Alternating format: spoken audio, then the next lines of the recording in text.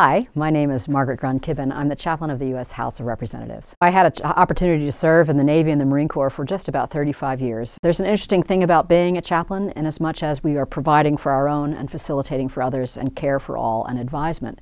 And part of what USIP has done for me and part of my growth as a military chaplain was to understand the role that military chaplains have in advisement in international relations, in diplomacy, and in combat operations.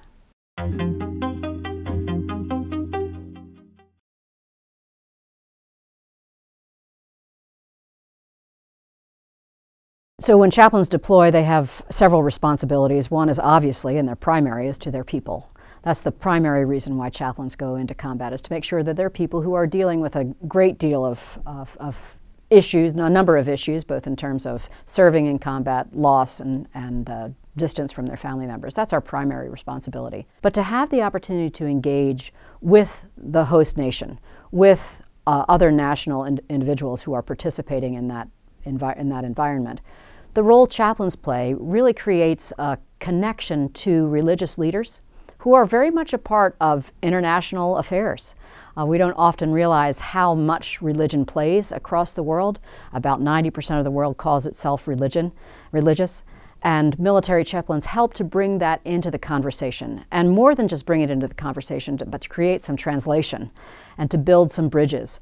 So with respect to peace building, if you want a country to discover peace, it often starts in the community. And if a community tends to be religious, then why wouldn't you want to engage with religious leaders?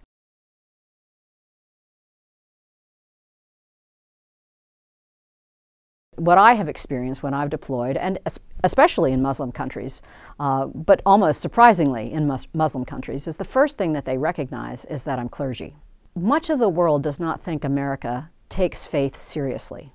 And they don't think that they take faith or religion into account when it comes to peace building or engagement with other people across the country, across the world. And so to recognize that they actually have faith leaders in military service is a surprise, or at least a welcome surprise, a welcome engagement that host nations can have at a different level, particularly as it is trying to build its own nation toward peace.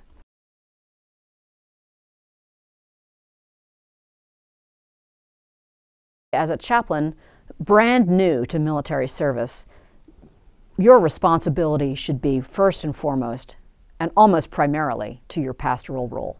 That's why you're there. But the more you, and I don't want to use the word mature in a pejorative sense, but the more mature awareness you have of the environment, the institution in which you're serving, the better understanding you have to see where religion plays a role in advisement.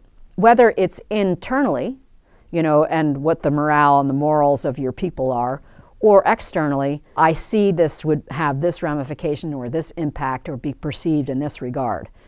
But that's a role that one has to take time to learn, to look for good mentors within military service, both line officers as well as chaplains.